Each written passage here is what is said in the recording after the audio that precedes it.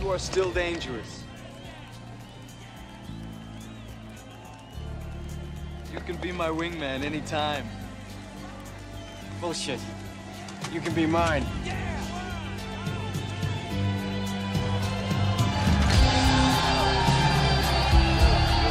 Let's talk about winging. Are you tired of taking a flaky number instead of taking a girl home at the end of the night? Are you tired of a girl's friends dragging her away from you when she herself is clearly into you? And are you tired of standing around a nightclub by yourself wondering who's looking at you and thinking you're lame all night? There's a solution for all of these, and it's a good wingman. Let's talk about how you can be a good wingman and have good wingmen right now. Any good discussion of winging needs to start with what the purpose of winging really is. And winging has two purposes. One primary purpose, which is really why you do it, and then there are some extra kind of ancillary bonus purposes, which we'll also talk about. The main fundamental premise and purpose of winging is this. It's to allow you to be one-on-one with a girl in a good situation when she has a group of people around her. It's to give you that logistical advantage to be able to have that one-on-one conversation and to eventually, hopefully, be able to leave with the girl if applicable. If you're talking to one girl by herself, you really don't need a wingman. Now, a wingman can still help you in this case in the same way that a wingman can help you with every girl by social proofing you and talking you up. Okay? But the primary logistical purpose of the wingman, the primary purpose of giving you isolation, is not needed in this case. And it's also quite possible that having a wingman enter this situation can do more harm than good. So most of the time, if you're talking to a girl by yourself, you're better off not having a wingman. Now, if we look at a situation where you're with a group of girls that's bigger than two, you're with 3 girls, 4 girls, 5 girls, something like that. Now, it is possible that your wingman could come in and hold the attention of 3 or 4 girls all night while you're able to talk to their friends, but that's a very, very hard thing to do, and it's also not really necessary because those girls can also talk amongst themselves. So it's a situation where a wingman could fuck up in a lot of ways, he could get in the way in a lot of ways, and he's not doing something that wouldn't happen organically if the friend group just already liked you. Also, in that setting, you might actually lose out by having a wingman because at the end of the night, if you haven't talked to the friends sufficiently, they're going to be a lot more protective of their friend. Whereas if you've actually talked to them yourself and spent some time with them, it actually can be overall beneficial to you. So that brings us to the main singular purpose of having a wingman, which is when girls are out in groups of 2. See, when you're talking to girls in groups of 2, you would like to talk to this girl over here you're interested in and be able to have an intimate conversation. But at the same time, you can never exclude this girl because she'll get bored or annoyed and her friend will feel bad for excluding her. And at the same time, she's likely to be somewhat protective of her friends. And if the conversation gets too sexual, she may jump in, she may interfere, etc. She also may feel annoyed or left out or emotionally hurt or jealous, which can all lead to her interfering. On the other hand, if she has a cute guy to talk to also, that can be much better. And in fact, in that case, she may even, because she likes your friends, want her friend to hook up with you, and it can become a glorious scenario that just works out for everybody. So fundamentally, the purpose of having a wingman is to deal with groups of 2. Now, it is actually possible, say you have a group of 3, to have 2 wingmen and have 3 guys on a group of 3. However, as the numbers get bigger, it gets exponentially harder for things to work out. So let's say that, for example, you're pretty good at game, and 1 time out of 10, you're gonna get the girl to like you and wanna go home with you. And then your wingman's pretty good at game, and 1 time out of 10, he's gonna get his girl to like him and wanna go home with him. Now you have a 1 in 100 chance. Right? It's actually higher than that because independently, when one girl likes you, it's more likely her friend's gonna like your wing, and they do feed off each other. So it's actually a lot higher than that, but just go with me for this. Now you add a 3rd guy in there, and now you go 1 in 10, 1 in 100, 1 in 1,000. The point is that every additional guy who has to have a good set for you to succeed, it does get exponentially harder. So it is actually possible to have a group of 3 on 3.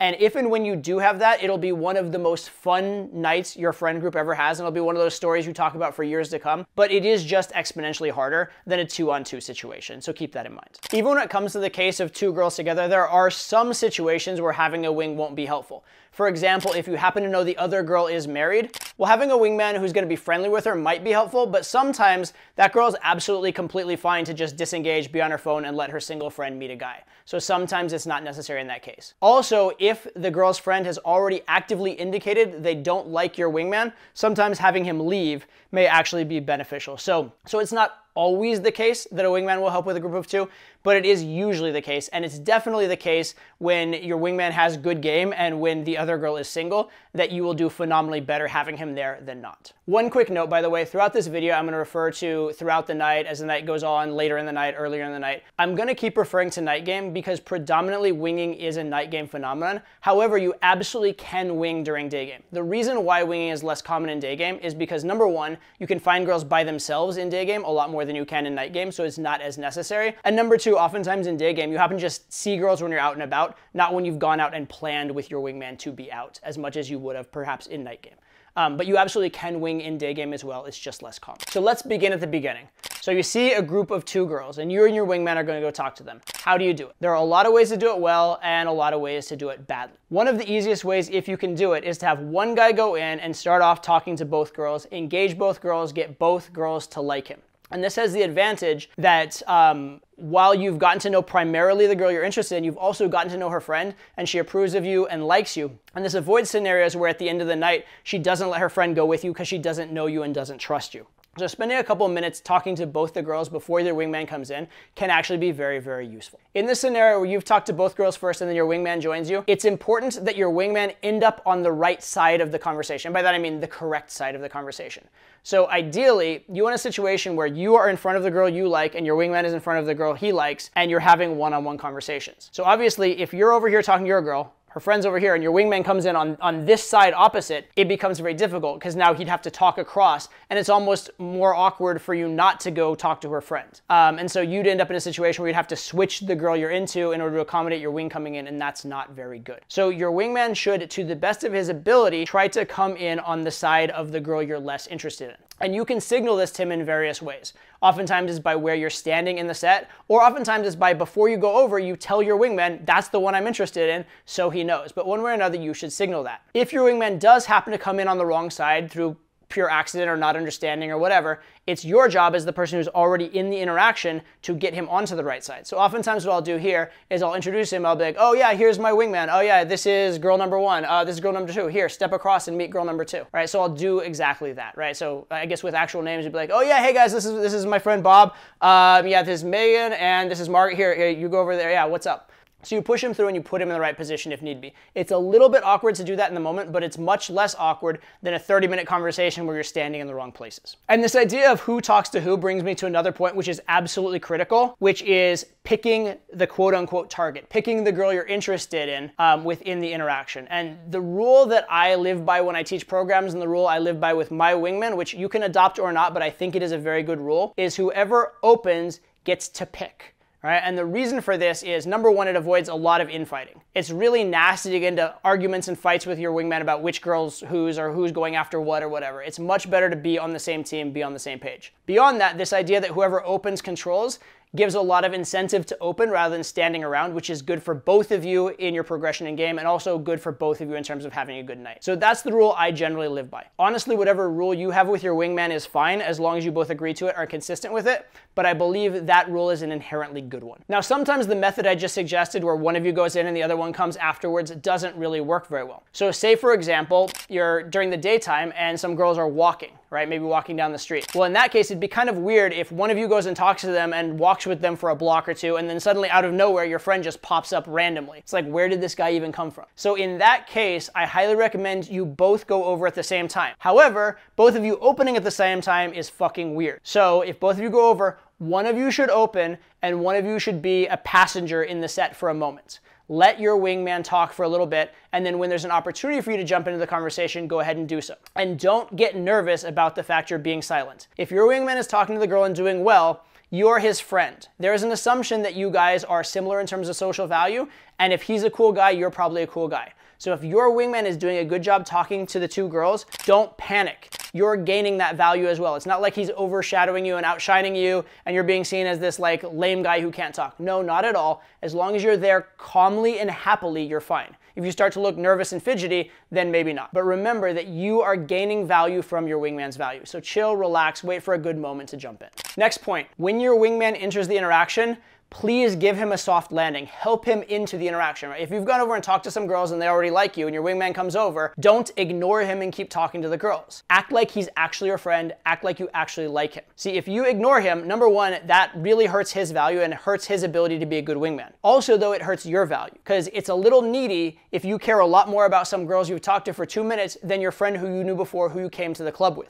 If you've ever seen girls in the club where they meet their friends like, oh my God, and they just like lose their shit over seeing their new friend, you don't have to be like that. But the fact of the matter is, your wingman should be more important to you than some random people you just met. This is your good friend. Treat him as such. And it helps to give him what we call the accomplishment intro. Like, oh, hey, what's up? This is one of the coolest guys. This is my friend. Something positive like that. If you have good chemistry with your wingman and you're pretty good at game, you can also do the anti-accomplishment intro, which is where you give your wingman shit when he comes into the set and you give him the floor that way. But you have to have pretty good chemistry and a lot of confidence to pull this off. So that might look like your wingman comes, you're like, oh, shit. Oh my God, you guys are in trouble now. This guy, he may look like an asshole. He may act like an asshole. Don't let that fool you. He actually is an asshole. No, but he's my good friend though. Something like that, where you're kind of giving him shit. You're kind of giving him a platform. You're giving some sexual tension around the fact that he's there. The other thing that's a good idea to do is to bring him up to speed. If you've already had some flirtation in the interaction with the girls, you can bring him up to speed and explain what you've already said. Be like, oh yeah, these are these girls. Yeah, she's a nurse and she does this.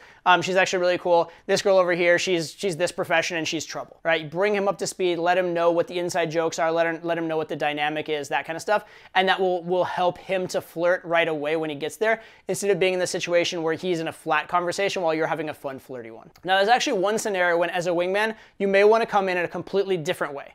And that's when this happens. Say your wingman goes in, he starts talking to two girls, his girl clearly likes him, but the other girl either doesn't like him or is clearly ignoring him, right?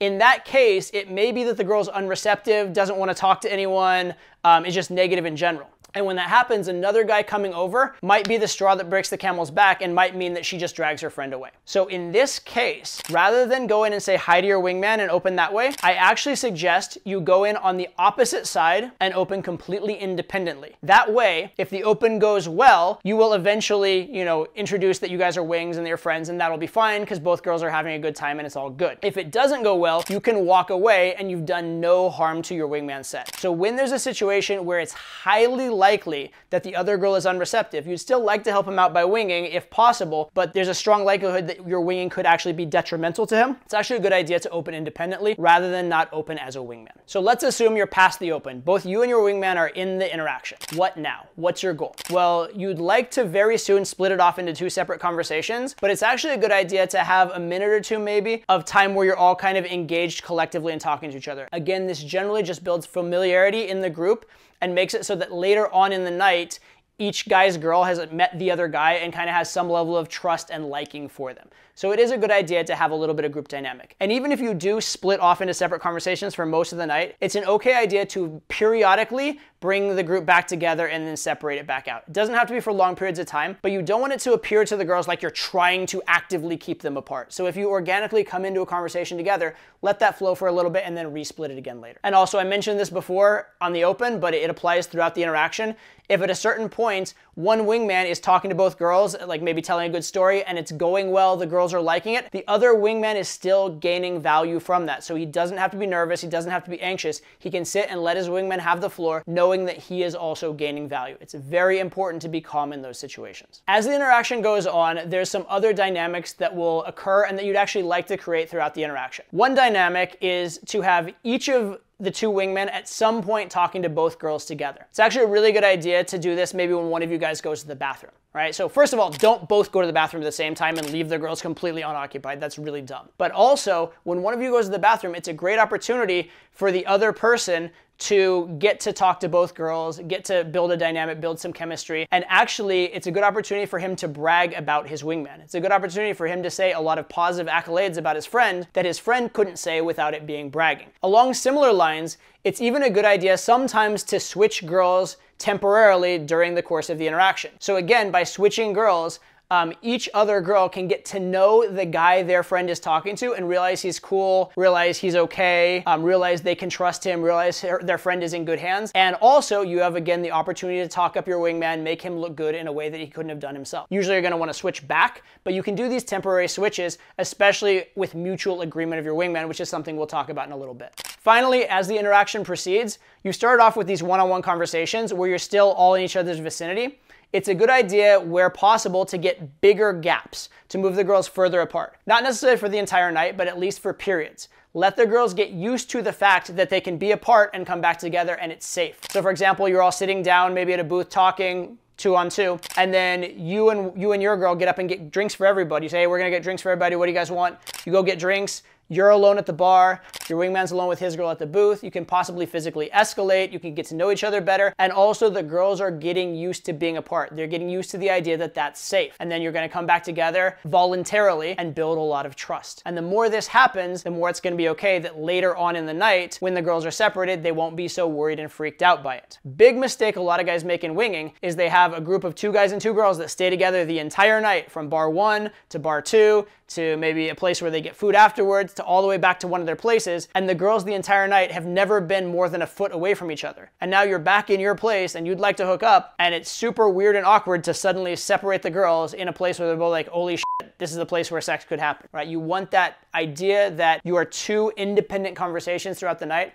this idea that they trust you to bring their friend back. Those kind of things are very good things to establish throughout the night. So let's talk strategically and philosophically for a second. When you're a wingman, you're trying to help your friend out, what should you be doing? Well, it kind of depends. There's a couple different scenarios you'll be in as a wingman. Sometimes you're a wingman whose job is to occupy, right? You're trying to occupy and keep entertained the other girl, and you don't really have a lot of desire to sleep with the other girl, and or you've determined that trying to sleep with the other girl may actually hurt your wingman's chances, so you're not doing that. In that case, you're trying to be fun, friendly, keep the conversation going, keep the girl engaged. You're not trying to take a lot of risks. You're trying to not mess it up for your wingman. On the other hand, and hopefully this is the case more often than not, both you and your wingman are interested in the girls you're talking to, in which case you should be not only trying to occupy, but also trying to attract your girl and escalate physically and move things forward with your girl. And actually, when there's chemistry, this can be the absolute best way to go. Because sometimes if you are occupying and the girl kind of knows she's being occupied, she may get bored or annoyed and jealous of her friend who gets to go home with a cute guy tonight, whereas she doesn't. So it's actually the best when there is that chemistry. But you know, sometimes that just won't be the case. And also sometimes it won't be appropriate. Again, let's say you're winging and the girl's friend is married. Maybe it's not a viable option for you, but keeping her entertained throughout the night can still help your wingman considerably. One cardinal sin, try and avoid this if at all possible. Do not go in and wing for a period of time and get the girl interested in you and then just bounce. Because then the girl is gonna feel the loss and she's very likely to get jealous or annoyed or frustrated, and that's when she's very, very likely to pull her friend away. So if you know that you're only gonna wing for a short period of time and leave, oftentimes it's better not to wing at all. And a quick word on talking to girls you're not interested in. As a wingman, sometimes you will do that. And if you're a good wingman and your wingman appreciates you, he hopefully will do the same for you. And so each one of you may occasionally end up in conversations where you're not completely interested in the girl, but on net, you're gonna get much more results for both of you than you would if you didn't both make that small sacrifice occasionally. And that's the whole point of winging, right? You need to be doing better together than you would be doing separately. So let's go back quickly to who talks to who in the interaction. I already mentioned that the rule that I try to live by is whoever opens gets to choose the girl they're most interested in. However, during the interaction, sometimes things will happen. Sometimes the girls will go to the bathroom, they'll come back, and they'll switch sides and go sit with different guys.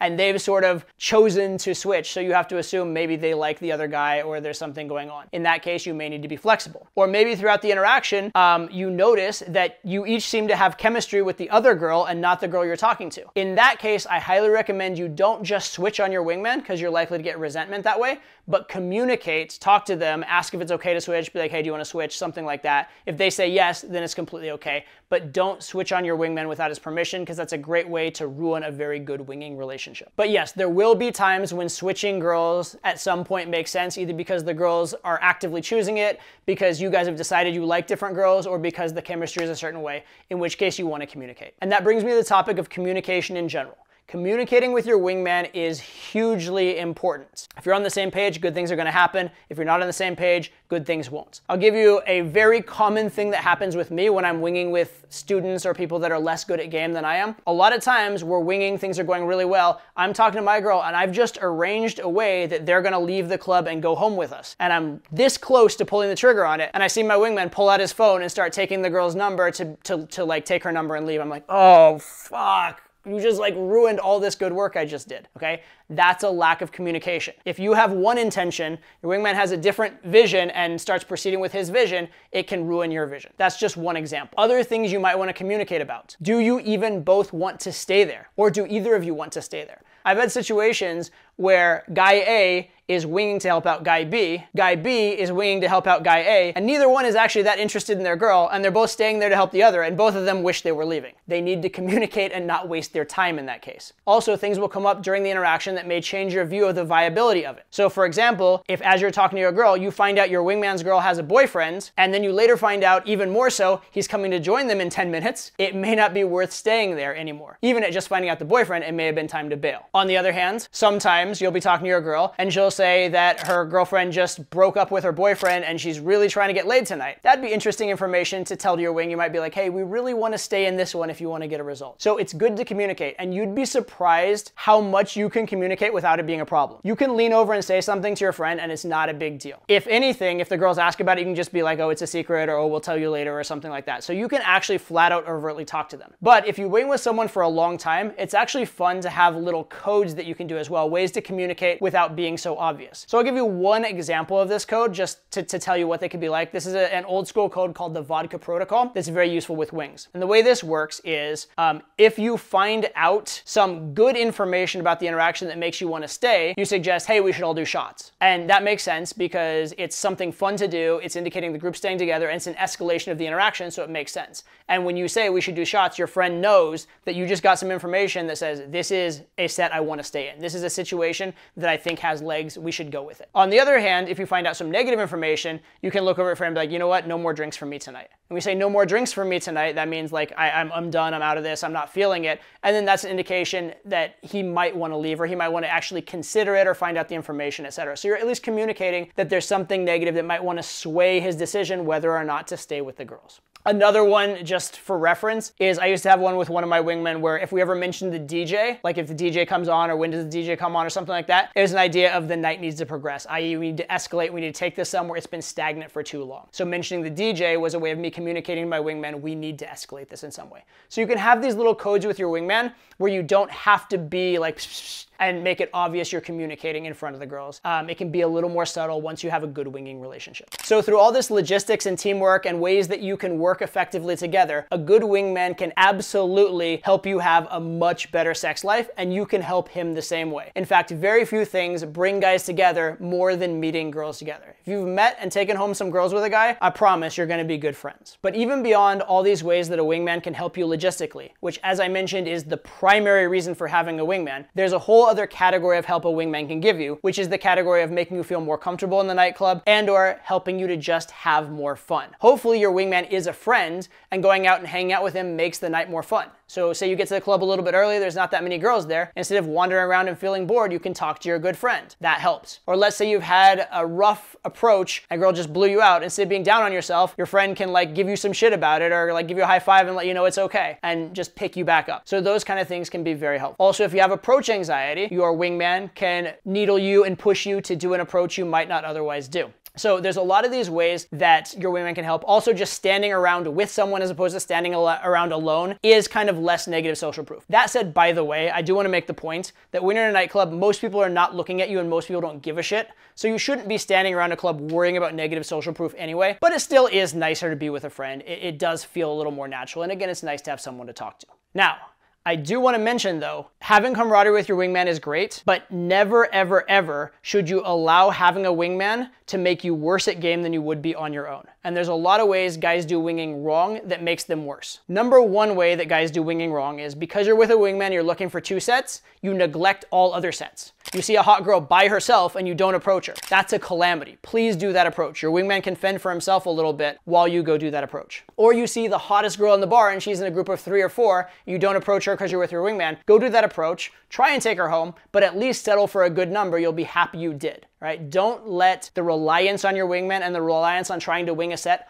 hold you back from other good things you would do under other circumstances. Think of it kind of like the Hippocratic Oath, right? The purpose of a wingman is to first do no harm and then enhance things if possible. And you should try and do approaches with your wingman, but you should not be handcuffed to your wingman to the point that it keeps you from doing approaches you would otherwise approach. Along similar lines, a lot of times when guys are with their wingman, they don't approach girls they might otherwise because they're worried their wingman will judge them. So if there's a girl that's really cute and really your type, but not your wingman's type, or not maybe objectively, socially a certain type, but you want to talk to her and you would talk to her if you're by yourself and you would love to have a relationship with her, go do the fucking approach. Don't worry about what your wingman thinks. Don't worry about your wingman's judgment. And honestly, your wingman shouldn't be judgmental of that anyway, and you shouldn't judge your wingman for going after what he wants either. Again, first, do no harm. Make sure that having your wingman in the night doesn't make you take less action or worse action than you would on your own. Okay, so that was a lot of information, but above and beyond all the tactical stuff I just told you, the biggest takeaway should be this. Having a wingman is an incredible resource and something you should definitely do in your game if you possibly can. Which brings me to the question of where do I find a good wingman? And unfortunately, this isn't an easy thing to give advice on, but I'll give you a few pointers and tips. Number one, share this video with some of your friends, and or if you have friends that are actively looking to meet girls, bring them into this idea of game, nurture them along, help them out. You can even coach them up a little bit into this to get them ready and take them out. Especially if you've watched some of my videos, you're good at game. If they see you do some approaches, they're likely to get impressed and want to join you and want to become your wingman.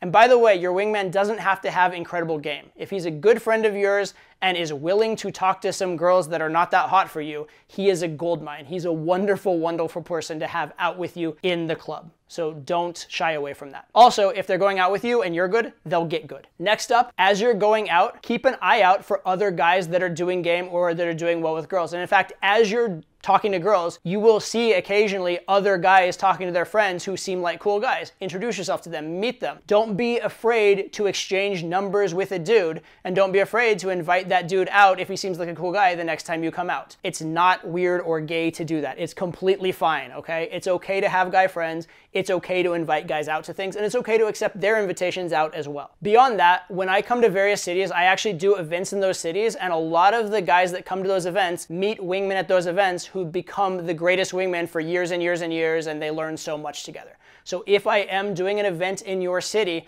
by all means come out. And yes, by the way, a lot of my events are free. If you want to be invited to these events, make sure you're on my email newsletter so that you get notifications when I am actually coming to your city, and you can meet great wings that way. Finally, there is actually a Facebook group called Todd V Wings, which you can look at. It's an older group and it's not super active. I will warn you in advance. However, there are people on there in a lot of the cities who are looking for wings, especially if you dig back through the chat. You will find some good options there. I will tell you this, if you're meeting a random wingman off the internet, be a little cautious as you would with meeting anyone off the internet. Mostly they're really good guys, but just be smart, all right? But regardless, having a great wingman is going to be a great enhancement for your game, and becoming a great wingman will make other guys want to be your wings. So learn these skills. I promise it's a multiplier on all the results you're gonna get.